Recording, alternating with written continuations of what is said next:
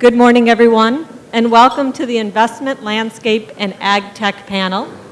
We're excited to be here today to talk about the changing landscape in ag technology, about the ecosystem, adjacent technologies that hit within AgTech, and we have an esteemed panel this morning that covers very early stage investing, angel, some later stage, as well as corporate investing, and we'll take a little bit of time to discuss what each of those means. I'm Nancy Sullivan. I am part of Illinois Ventures. We're the venture capital arm of the University of Illinois. We exist to help support technologies coming out of the university and our alumni, and we invest in complex R&D with a special focus lately in the ag tech space as we see it growing. Our board chair used to be the former president of Ralston Purina, so we have a lot of great, rich roots in the area. And I'm going to take a moment to allow our panelists each to introduce themselves and talk more about exactly what they do and how it fits into our investment in landscape and ag tech. So, Corbett? Hi. Hi, I'm Corbett Kull. I'm co-founder of Tillable. Tillable is a farmland rental marketplace. We were started in 2018. I was also co-founder of 640 Labs, which was acquired by Climate Corporation in 2014. I've got a long history with the University of Illinois. My father went to school here. I wasn't smart enough to get in, but my son goes here, so I'm writing checks to the university. So. Super excited to be on the panel today and give you a founder's perspective of the investment landscape, so thank you.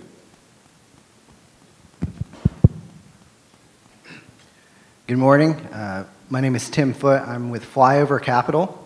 We're an early stage venture capital firm. As the name suggests, Flyover Capital, we invest in the central part of the United States, really anywhere outside of the traditional tech hubs, so San Francisco, New York, and Boston. We're what you would call a generalist firm, so we're for the most part industry agnostic.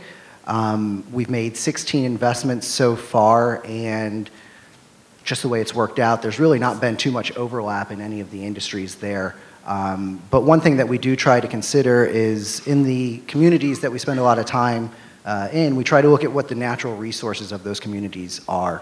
And we're headquartered in Kansas City, though I'm located here in Champaign. So naturally, ag tech is one of those areas of interest and where we do see some deal flow from.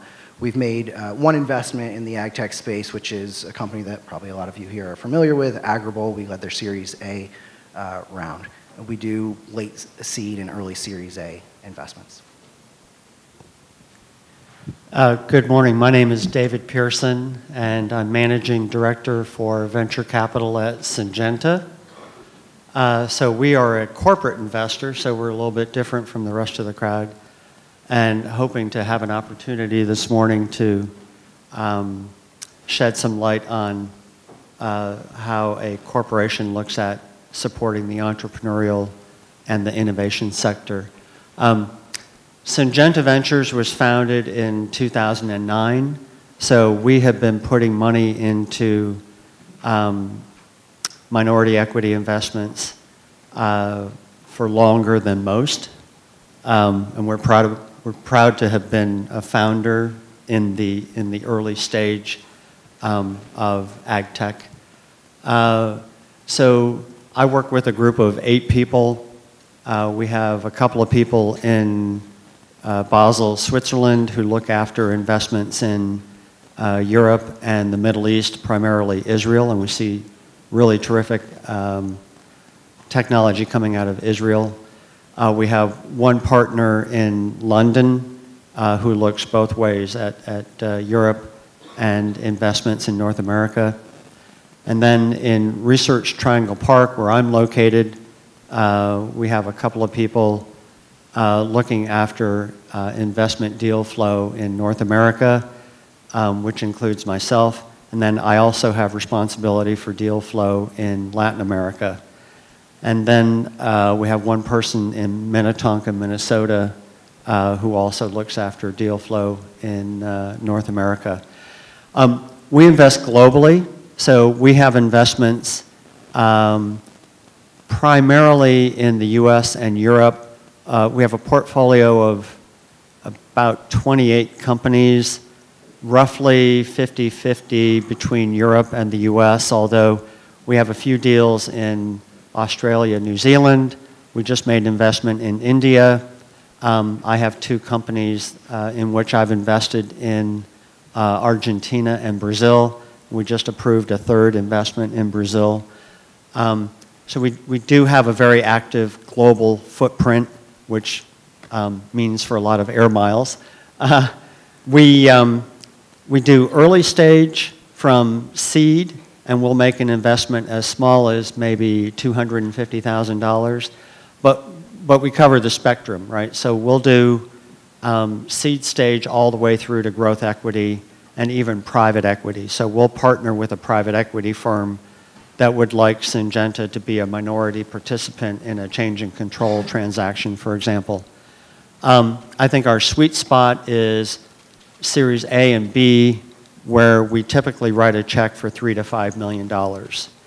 And we'll either take a board seat or an observer seat. We usually negotiate that with the entrepreneur. We don't have an ego about that. We feel we can be equally influential or participative or value-adding, whichever. We never ask for rights when we come into a deal, so a lot of corporate investors will show up and they'll say, we would like a right of first refusal, we'd like a right of first negotiation, something like that. We don't do that. We are designed to behave just like a traditional financial investor, right? And we find that plays very well with the entrepreneurial community. So when we come in pari passu, and my partners and I each have an average of, so I've been in venture investing for 15 years now. And my partners and I, we have an average of, I think, 13 years experience across our group. So as a CVC unit, we have more than the typical amount of investing experience. And one of the things we really try to do is to bring the expertise and our networks to play to a startup, right? We find that brings a lot of value to the board in terms of networking for commercial opportunities within and outside of Syngenta, but also in accessing R&D expertise within and outside of Syngenta. So AgTech has taken off in the last 5 years, so it's been an awful lot of fun. And we're trying to do our best to support the innovation community. Great. I'm Connie Bowen, and I am with the Yield Lab Institute, actually, and we'll also speak to the Yield Lab a bit. So the Yield Lab was the first AgTech accelerator in the US. We started, our first class of investments was in 2015. We're based in St. Louis, and so, or started in St. Louis at least. I continue to be based in St. Louis. And we invest in agri-food tech companies with an impact lens. And so I'll speak to that in a moment. But I've been with the Yield Lab for 3 of our less than 5 years. And over the past 2.5 years or so, we've launched additional accelerators in Argentina, Ireland, and Singapore. And all of those and all of our funds are similarly kind of, we don't have geographic restrictions when we look at our investments. We're really looking at everything in kind of a global context to understand, you know, how we can help our portfolio expand internationally as they grow. So the way that our accelerator is set up, we invest $100,000 in 6 to 8 companies per year. That's our model. We don't do cookie cutter term sheets. I think you see a lot in kind of the, I guess, traditional accelerator, the Y Combinators, the Tech Excels, that sort of thing. There tends to be a little bit more of a, because they're making very early stage investments, there's just a very clear set of terms that they put forth, which has pros and cons. We find that because we're very specific to agriculture, and because when we started, at least, we were the kind of the only thing in town for ag tech companies. We actually end up with a variety of stages of deals. So, you know, we're primarily seed investors. We're actually now that since we've expanded, we've now got the capacity to do some seed and A deals. But even though we're writing these small 100K checks on the accelerator funds, we find that we participate sometimes in later stage deals. Part of our kind of secret sauce, I guess, if you will, is really all of our general partners are coming out of agribusiness. So we've got folks who understand the space. I think a lot of the times, another part of my background is managing some angel investors in New York doing more traditional tech investment. And I think you see a lot of traditional investors starting to invest in ag tech, but they might not have the expertise to be able to guide. You know, we had that great panel before on kind of corporate relations. Because all of our partners are coming out of that kind of corporate executive environment, we're really able to help our companies navigate those relationships and make sure they're getting introduced to the right person at the right level of that company, and making sure they understand, okay, like here's don't talk to them until you have IP in hand, and figuring out all of those kind of details. So that's kind of our fun side. I did mention that when we make investments, we look at it through an impact lens. There are no quantitative metrics for the agri-food tech investment space right now. When you look in terms of sustainability, when you look in terms of environmental and social impact. And so this is something that when the Yield Lab was started was very important to our core founders. We genuinely want ag tech to improve food systems. So in order to do that, you know, we can have all of these usual financial quantitative reporting metrics, but we don't have that system yet for agriculture, and for specifically for venture capital investments into technologies. And so we started the Yield Lab Institute, which I'm now managing, and through that we're really focused on how do we develop the ecosystems and improve connectivity in the ag tech space to drive more investment in the space, and a key component of that is quantifying impact metrics in the space. So that's the quick kind of intro I'll give. Hi, I'm Kevin McCurren.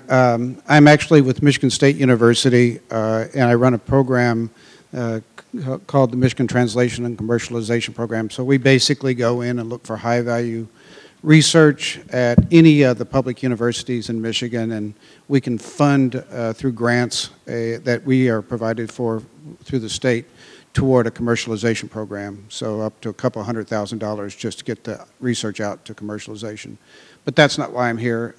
I'm primarily here because I've been an active angel investor. I'm not an academic by nature. Been an active angel investor for over 15 years, and I'm part of the Grand Angels, which is out of the West Michigan, and also have been very active in developing the Michigan angel community and the network that's put up there. That we have over 11 angel groups in the state, with over 300 and about 400 organized angels, and we invest very heavily in early stage technologies and such. But and we can talk a little bit more about the angel community here. I can also tell you, every time I come down here, I'm envious of the ecosystem that's been developed around ag. It's really great. So just like you're probably envious of our basketball team, I think. Go Green. Go Duke.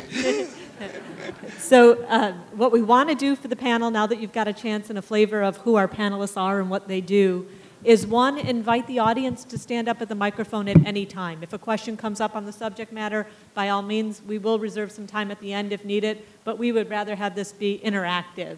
And we're going to do a bit of a speed round across the panel for one more piece, starting with Kevin. In a minute or less, we're going to discuss what does ag tech mean to you and what type of investing do you do? Well, ag tech is, what we see in Michigan is not the same ag tech you see here. We've had one company called Biotech, got spun out of Michigan State University. That's a big data yield type of thing, but we do a lot of plant biology. We'd love to see more of these kinds of ideas and more of these growing ideas at Michigan, but we just don't have that kind of ecosystem that's driving it, giving us that type of opportunity. What was the second part? I'm sorry. your type of angel investing, a brief discussion of what it means to be an angel investor. Okay. Well, angel investor, actually, an angel investor is an accredited investor. So for those who don't know it, basically, it's you have to have $1 million of assets or approximately $250,000 annual income by SEC standards to say, if you're going to pitch to me, I can say I'm an accredited investor. And so, matter of fact, I would recommend that you have a much larger portfolio than $1 million if you want to do angel investing. So what angel investors do, we invest our personal money versus some of these guys are investing corporate money. We invest our personal money into these startups. And then also our investments are, there's no time horizon versus a VC firm, which might be on a 5-year of investment, 5-year of harvesting. Our investments, we do investing and we sit there until there's an exit strategy around it. And often that is, we used to think it was going to be 5 years, then it became 7 years, now it's closer to 10 years on many of these assets. And so personally, I try to keep anywhere between 10 to 15% of my portfolio into these early stage, what I call private equity investments, because it's actually a good portfolio strategy. So. And are you reserving capital for all follow-on rounds? I mean, that's one issue we see with angel investors is they underestimate the ticket all the way through to exit. Yeah, actually, it's interesting that it has changed quite a bit in the last few years because we're getting the opportunity now to do more follow-on rounds. I recently did, and actually, I think I really did the investment simply because I wanted to be on the cap table with these guys. So I recently did a Series E round, an investment in a tech company, which was a spin out of University of Michigan. And I did it because the other people who are on that cap table are Draper Capital, Austin Ventures, which is Michael Dale, and some of the other companies. And then you get J. Kevin McCurren's Revocable Trust. So it's it's like I framed that one and put it up there. Just so that, but yeah, no, we're getting more opportunities, but as long as my portfolio continues to grow, then the amount of money I invest on a follow-on round too. So. And Connie, do you want to tell us a little bit quickly on impact and then what AgTech means to you? Sure. AgTech, from Yield Lab perspective, is anything that's going to, and we say agri-food tech, even though it's a mouthful, because it's going to be anything that touches agricultural or food systems, including supply chain logistics, food ingredients, aquaculture, really broad strokes. And then we do take everything through an impact lens filter. For us right now, it's binary. Is there a clear, can there be a clear reduction in pollution? Can there be a reduction in malnutrition? Can there be an increase in farmer income? A whole series of kind of areas of impact we'll look at. And right now it's if this company is successful, will there be a direct effect? We're working on refining that. Great. And then David, corporate investing and a little bit of, very quickly, what AgTech means. Sure. So we're investing very broadly in any and everything. So we define AgTech very, very broadly. So for us, it can be, chemical crop protection, traditional seeds, anything biological. We're very active in, but we're also very active in the digital space. And any R&D enabling technology that you can think of. So for example, we co-invest with a lot of pharmaceutical companies because a lot of that R&D enabling technology can be applied in agricultural sciences as well. So very, very broadly, we have 3 e-marketplace investments in our portfolio, for example. And I'm typically going to fintech conferences where none of the companies have an ag perspective, but we're looking aggressively for technologies that we can port into agriculture. We'd like to be the first one. Right? From a corporate investing side, is it typically you're looking for strategic and synergistic fit? Well, so our goal is twofold. Everything into which we invest will have a strategic rationale for Syngenta. So when I go to my investment committee, I have to go with a straight face and say, This is why strategically it makes sense for Syngenta. That's not to say that we require any kind of collaboration, because most of the time we don't have a collaboration when we walk in the door. So we do look for a strategic reason, but then the other half of the equation, which is equally important, is a venture capital return, right? Yep. Because without that return discipline, the other side of the equation falls short, we find. Perfect. Yeah. And Tim, do you mind telling us a little bit, as you look at things, what equals AgTech, and from a venture perspective, how you're looking at the deals? Sure. AgTech is obviously a pretty broad catch-all term, just like in other industries. We see fintech, sports tech, martech. Specifically from our lens, we really value the tech portion of it. So it's a tech company first and foremost that just happens to be utilizing that technology to solve a problem in agriculture. We specifically look at software-based businesses. At least 90% of our portfolio is software at the core. So that and also B2B SaaS enterprise type business models. So that limits the range of AgTech subsets that fit our investment criteria. But yeah, as a venture investor, we're looking for the typical rule of thumb of like a 10x return in that 5 to 7 year range. We're typically one of, if not the first institutional investor, so we usually come right after an angel round or going out through an accelerator. Fantastic. And Corbett, if you'd talk a little bit about AgTech and then what it meant to you and your startups as you were raising financing.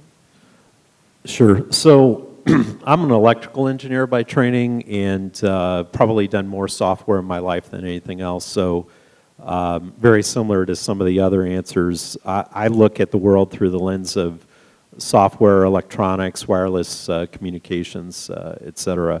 So that's what AgTech means to me.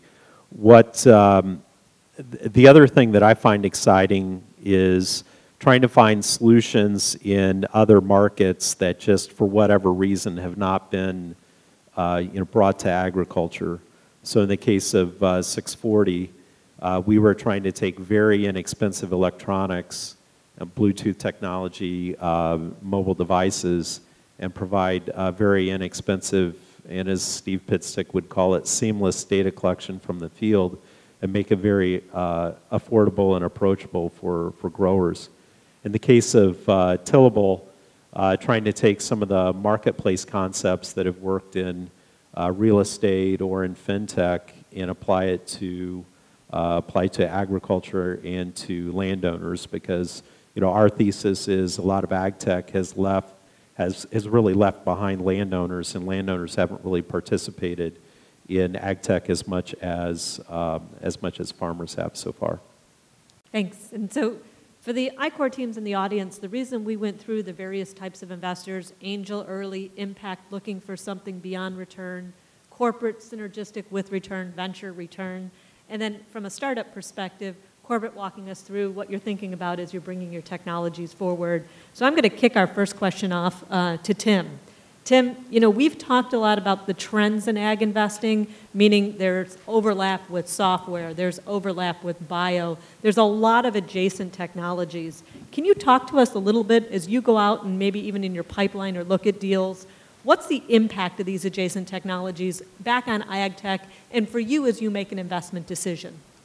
Sure, yeah, we're seeing more and more just overlap across all industries, but in this case particularly in ag, where since we focus specifically on software, we're getting software companies, but it's becoming rarer and rarer for me to see a pitch deck that doesn't include AI, machine learning, blockchain, some of these kind of buzzwords, and applying them to AgTech. So we're seeing it more and more, and I kind of feel like that's going to be the future as well. Is it's just going to be just a complete overlap where everything involves the data play, because there is so much data that's currently being captured that's not being utilized, as well as data that isn't being captured that can help, whether it's growers make more relevant decisions or what have you, in the various different elements of the value chain. Fantastic, thank you. And David, I'm going to throw the same question your way. You alluded to it in your earlier answer. You're going to fintech conferences, you're seeing this overlap, you're going outside of ag. Why don't you tell us in a quick way of how that has influenced some of your investment decisions. And how are you taking maybe the entrepreneurs who don't see themselves in the ag tech space and helping them understand why it's the right fit for them in an area to explore? Sure. So, so I should start by saying I try to stay ahead of the hot, right? So we were investing in satellite imagery 6 and 7 years ago when our committee looked at us and said, satellites, really? Right? So everyone's doing it now.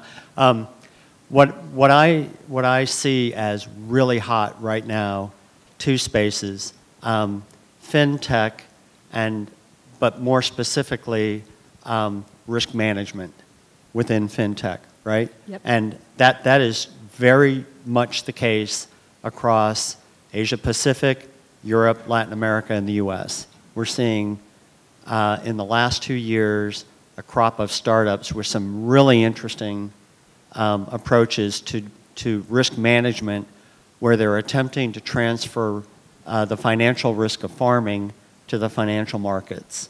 And as a strategic who is selling, high dollar items to growers, I mean, that just makes sense for me. If I can help them avoid or manage their risk, that improves their business, and it makes sense for us, right? Fantastic. And yeah, I was actually going to throw the next question to Corbett, and it really has to do, as our entrepreneur on the panel, when we think about ag ecosystems, 640 Labs was early in sort of an ag ecosystem time, and now you're on your second. Can you talk about, do you think we have developed ag ecosystems? And really more about what you've seen and how they've developed over the time you've been involved as an entrepreneur in the space. Yeah, it's really changed. So, I mean, I'll throw a couple of examples out there. So, although I'm no longer at Climate, I think Climate has built a pretty strong platform for other companies to tie into through APIs, et cetera, and give an avenue to market that perhaps didn't exist in the past, where they can plug into an existing platform. So that's an ecosystem of sorts. But it's just, I remember when I was originally pitching VCs in 2013 or so, there just wasn't the awareness that AgTech could have such a big impact on agriculture. And there have been a number of large exits, Climate, Granular, and others that I think have really opened up the eyes of the VC investors. So the investors play a huge role in the ecosystem. Without the investors, very similar to without the landowners, AgTech doesn't work without the investors. So the ecosystem of investors is way better today. Fantastic, thanks. And Connie, I know Yield Lab's been deeply involved in sort of an ag ecosystem, building it not only in the Midwest, but globally. Do you want to talk a little bit about what you've seen recently in the space?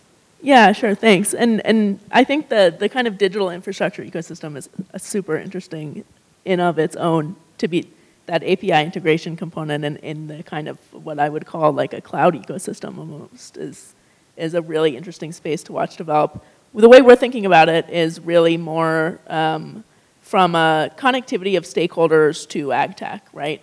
And really looking almost in a kind of truly in an economic development sense. So I think you hear a lot from different kind of economic development groups in different regions that say we're the hub of this thing, and there's a lot of that going on. And I think because we're so global, something that we've noticed that is really appealing to companies want to work with us because we've got this global network. And within the Yield Lab, we can connect, the companies that we're invested in, we can connect to things. We're limited in our capacity on the fund side to do more than that.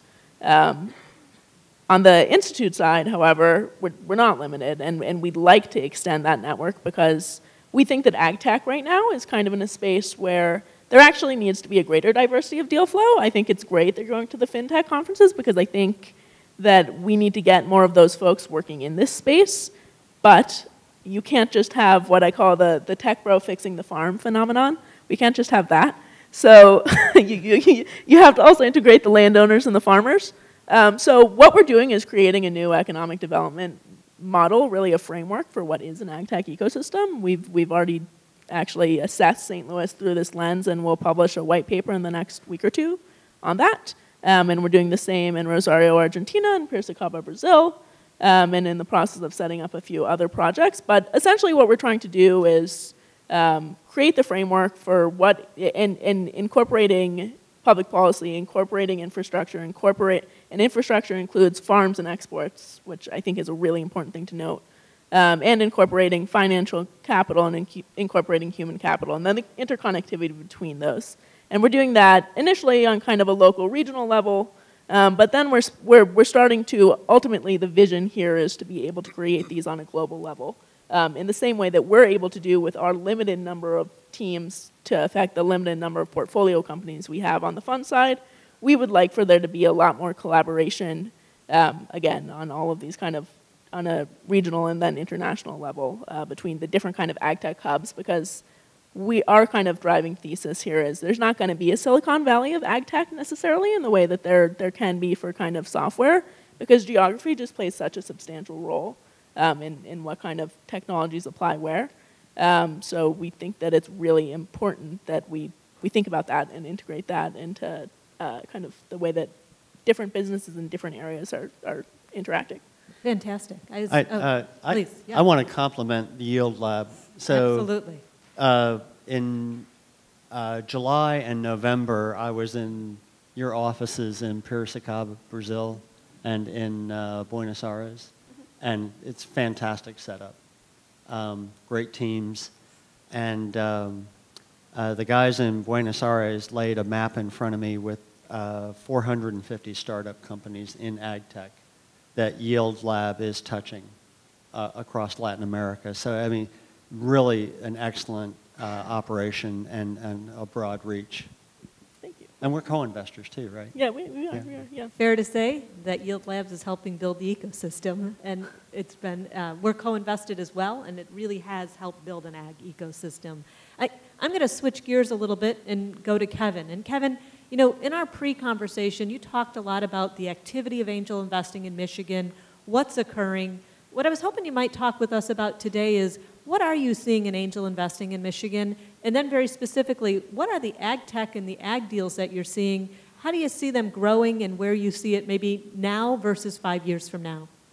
Yeah, well, that's a great question.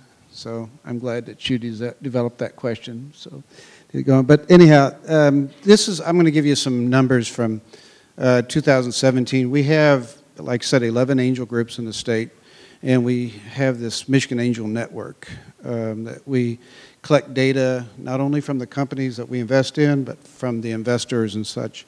And this is, we don't have the numbers for the 2018, but this is from 2017. So in 2017, there was approximately $42 million spent on early stage companies by angels in the angel groups. About 400 of those angels are in the organized, 11 organized groups. Another, a couple hundred are in are standalones. And the additional amount of money that came through to these early stage companies totaled up to $106,000. So, and in fact, if you look historically, angels will invest in about 3 to 4 companies, and then about 2 of those companies will end up becoming VC companies. So they're the feeder system for the VC systems, and so that's why Michigan's has been very active in trying to develop angel groups, because they're the early part of the ecosystem associated with it. Of those, there were 70 companies that we invested in 2017, and just to kind of give you an idea of the economy of Michigan, so auto is always sort of the leading economy.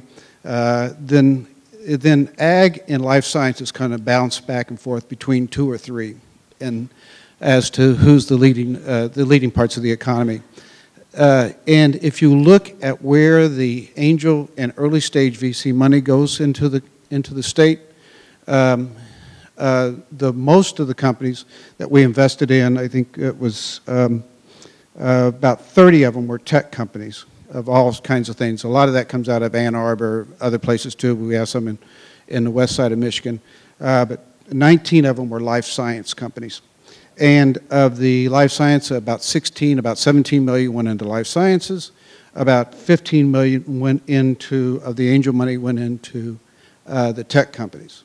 So the question I have for you, since ag is like the second or third largest economy in the state, how much do you think went into ag in 2017? Anybody want to guess? Give me a number. $1 million or less? Over $1 million? Anybody want to guess? Yeah. You think it was over $1 million? It was less than $100,000. Yeah.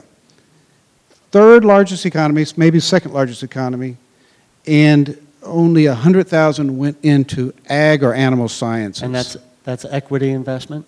Yeah, mainly. Well, it usually goes in as convertible debt or preferred. Yep. You'd have equity investment. Yep. And the reason is that basically we don't see any ag deals. I can give you on my hand the number of companies that we get to see on ag. Vestaron, which you all might know about that one. But by the way, that didn't come out of Michigan. That came out of licensed technology from University of Connecticut. We also had Farm Logs, which came out of University of Michigan. That was one of our companies. Native Traits, which probably most people don't know about. It's a little bit smaller.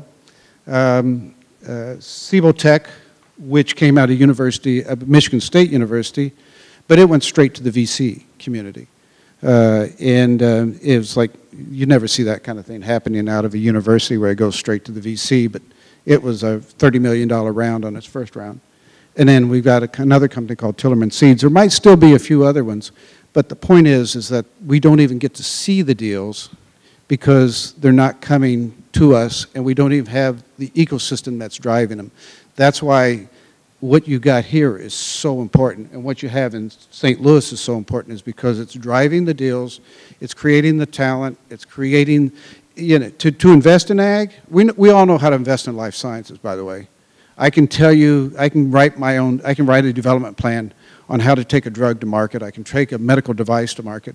But most of our investors, if I ask you, you know, how you take a seed or any kind of ag project to any product to the market, we don't have an idea. So we have to do a better job of teaching our investors how to invest in ag, but we also have to have the management pool and the talent, and we also have to have the new companies coming to us. So, you know, by the way, we do stretch out. We actually have money in a University of Illinois, a company called Reconstruct. Yes, we're co-investors in Reconstruct. Yes, and they raise another round. So we do go beyond Michigan, but we're looking for good deals that are within the region. So, and we co-invest with Hyde Park Angels. We co-invest with the Irish Angels too. Fantastic. It's actually a great segue, Tim, because I've got a question for you. And as we start thinking about management teams and teams, so, you know, at an angel investing level, sometimes we'll take a little risk without a fully built out team. But at a venture level, it usually seems that people are talking about team when helping make a decision. Can you walk us through where you're seeing the leaders of AgTech coming from and some of these AgTech software companies you're looking at and talking to and kind of the crossover? And then, Corbett, I'm going to switch it back to you after Tim because your background was a little unique, and maybe you could talk about how the venture community took that when you talked to them. So, Tim, if you don't mind starting for us on that. Yeah, absolutely. And to emphasize that point, of the different pieces of criteria, the market team is number one for us. So without a strong team in place, it's pretty much a deal killer for us. My information may be a little bit skewed because I'm based here in Champaign, so it seems like the ag deals that come across my desk, a majority are coming out of academia. So it's teams that are coming out of universities, not just here in Champaign, but elsewhere as well. So that would be the number one spot. Number two would be just tech entrepreneurs that are applying technology to agriculture. One area that I don't see that much of, and it'd be interesting to see some others on the panel that have a little more experience looking at just ag deals, but that I see in a lot of other industries is folks coming out of industries, so working at corporations in agriculture, identifying a problem, building a team around solving that problem. That's a profile of founder that we really like, and just for whatever reason, I haven't seen very many of that in ag. That's fantastic. And That's fun. I was just couldn't not answer that because that's almost exclusively what we've funded. Yeah, we sometimes call our office is right across the street from Monsanto and St. Louis or Bayer now, but we call it Monsanto University frequently because so many of our founders and even our general partners are coming out of there, and it's I mean when you get these big acquisitions that happen, so like Anheuser-Busch is in St. Louis, they were acquired a couple years ago. That resulted in a bunch of, now we've got a ton of breweries around town. With the Pfizer acquisition, so these acquisitions actually spin out a lot of really interesting founding teams. So just to chime that in there. Fantastic, appreciate it. Corbett, why don't you talk a little bit about when you spoke with venture groups and you being a part of the team as a founder, and how did it go? What were those conversations like? Well, just to give a little bit of context, so I did not grow up on a farm. I don't have an agriculture background. I got pulled into this, I guess I would say, by my co-founder at 640 Labs, Craig Rupp. So Craig grew up on a farm, used to work at John Deere. He and I worked together at Motorola. And the way that conversation went was, he's like, hey, farmers are some of the best customers in the world. There's a lot of opportunity to improve productivity. And that's kind of what started me down this journey. So at 640, when we were talking to investors, Craig played the role of the farm boy, and I guess I played the role of the business guy. For Tillable, it was a little bit different. Craig is off doing another startup, and it's really myself and one other person who started 640. But I had the experience of building 640, getting acquired by Climate, the experience that I had with Climate and Monsanto. So the second time it was dramatically easier. I mean, obviously, I don't know if it necessarily should have been easier, but it was, just because of the experience that I gained over the last few years. I would encourage, and what I think needs to happen in AgTech is to pull more people from outside of agriculture into it to provide, more diversity of thought. I've been told a lot of times, well, Corbett, you just don't understand. Farmers just won't do X, Y, Z. And what I'm proposing is we need more disruptive thinking and less incremental thinking. And I think by getting more people and more diverse thought, around the table as we're starting these companies, it can really energize the team and come up with, brand new ideas that, yeah, what I'm doing at Tillable may be impossible. I'm too stupid to know it, but I'm going to really try, my best to make it happen. So I think it's really diversity of thought, and don't just think about the kid that grew up on a farm or some guy that works at Syngenta. A lot of people are capable of starting AgTech companies. So can I be provocative?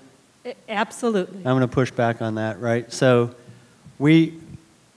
I think we have seen over the last 5 years or so an awful lot of companies get funded at valuations that are inflated with entrepreneur teams who don't have an ag background, who came to ag from somewhere else.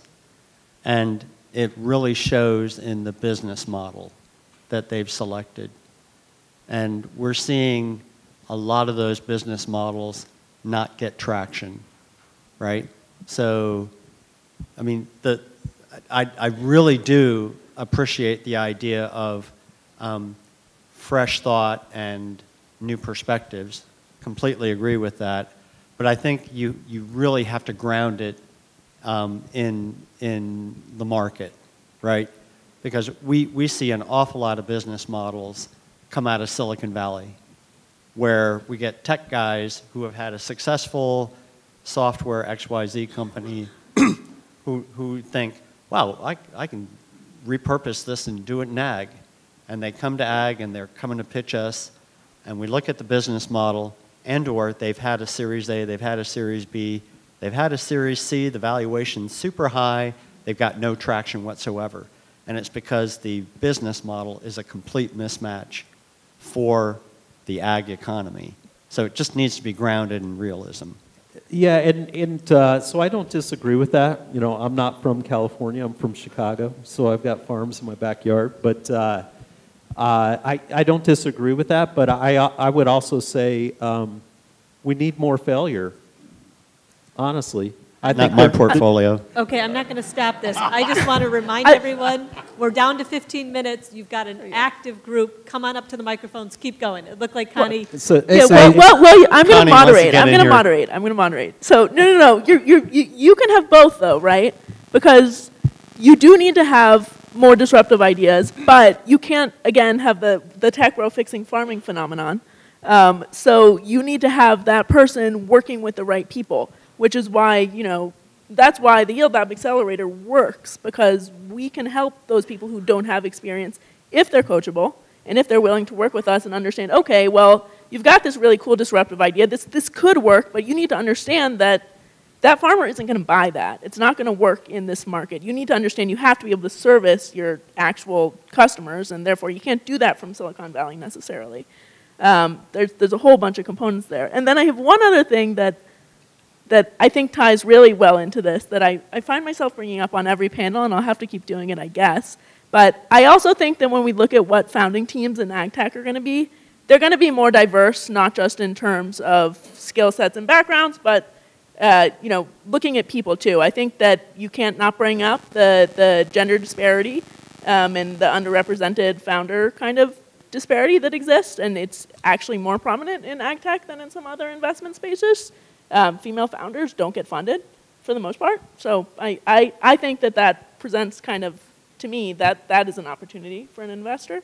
And I also think that it's an opportunity for making sure that you can have that kind of collaboration that enables disruption and also groundedness in the reality of the industry. Yeah, and I was specifically using the word diversity in a very broad sense, and I agree 100%. There's, we need gender diversity, racial diversity on these teams. I'm doing my best with my leadership team at Tillable, but I always joke around. I don't want to sit around in a room with a bunch of other, you know, fat old white guys, right? I mean, I want real diversity on the team to help. And just to go back on the startup thing, I honestly, I think we need more nonlinear thinking, more people that are willing to fail. I think we're too critical of AgTech companies that fail. I think we need to embrace failure and move quickly like the rest of the technology industry. I'm going to throw it off to our audience. We have a question in the audience. Yes, the room just came alive when David just pushed back. It is really amazing what you were talking. It resonated with me. My name is Gopal Nadkarni, and I'm a University of Akron professor. And 2 years ago, I started a AgTech venture in Bengaluru, India, to serve a growing need in that market. I am, as a mechanical engineer with a manufacturing background, I like to be disruptive. I'm the crazy guy in the team, but I teamed up with 2 Monsanto people who are much more grounded in reality. So I wanted to start up a hydroponic farm with sensors and all sorts of machine learning and all that. And my Monsanto people said, no, let's just have a proof of concept first before we get to the next stage. It's been 2 years now. We're operationally profitable. And my question is, both to David as well as to the rest of the panel, I mean, India is becoming rapidly urbanized. In 3 decades, we're going to have 50% of the population, 600 million people, going to the urban areas. What do you see as a panel as the future for AgTech, or maybe it's just ag-urban, in the future of other countries, not just United States and Canada, where population and the demographics is exploding and their opportunities abound? Where do you see the future of AgTech going in these places? And I would love to connect with other entrepreneurs in this space as well. Sure. So the most recent investment we closed in December was Ninja Cart, which is an e-marketplace in India. Yeah, we love the investment. So we're seeing maybe 100 deals a year out of India, and we send people regularly.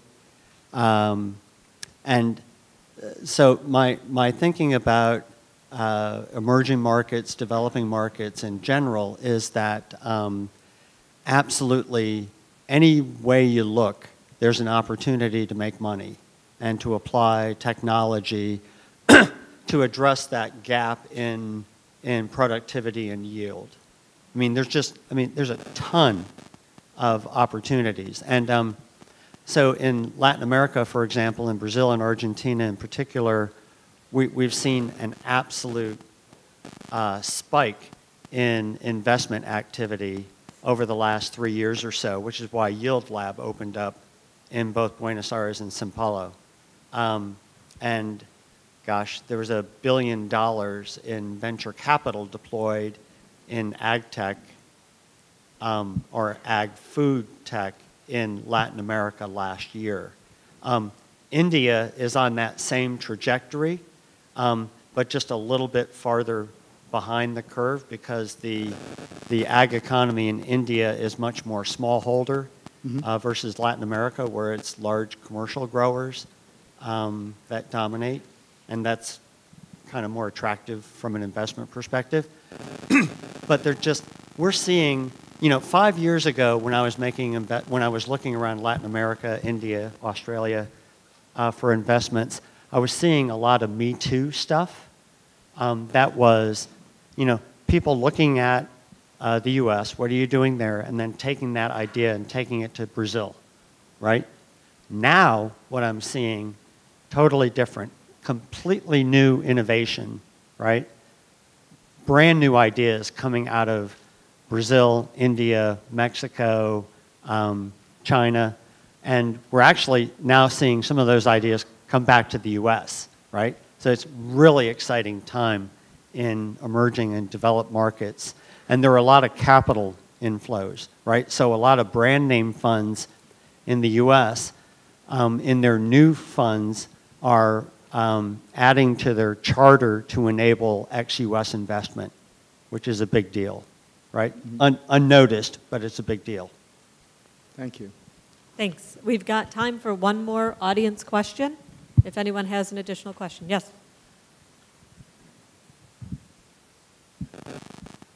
I was wondering, how do you see AgTech impacting some of these other areas of our food system? So say enabling more beginning farmers, some local regional food systems, things like urban farming, some of these other areas of the food system, increasing equity, things like this. Is there a role that AgTech can play in kind of growing those efforts? I'm happy to take this. I think I came into this space kind of through the food computer, open ag, indoor farming, urban kind of space. But also my family has a soy corn operation in Iowa, so I have kind of foot in both worlds, I guess. And I think that I always say there's the urban ag community and the big ag community, and like best case scenario, we're not throwing things at each other. And like that's stupid because we really all want the same thing at the end of the day, which is to make sure that everyone has access to healthy food at an affordable price, right? And not to do so at the detriment of the environment. So I think that, again, when I look at AgTech, I'm including food tech and I'm including urban systems. I think that we'll continue to see controlled environment ag, and I specifically use that instead of vertical farming. But I think we'll continue to see controlled environment ag take off. And I think that when you can, and I know that when you can produce food more efficiently with lower inputs, you reduce the price of food and therefore can increase the availability of food. So there's kind of two components to urban ag in my mind.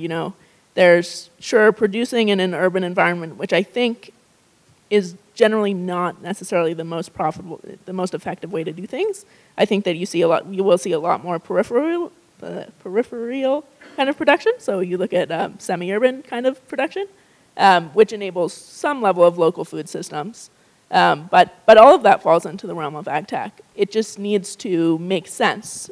The one challenge can be from a venture capital and you know, the type of investments really all of us are making. We're not going to invest in really infrastructure heavy projects. And so that can become kind of challenging, but certainly the technology to support that when as it starts to, we're at a really early stage, but as it starts to kick off, we're interested.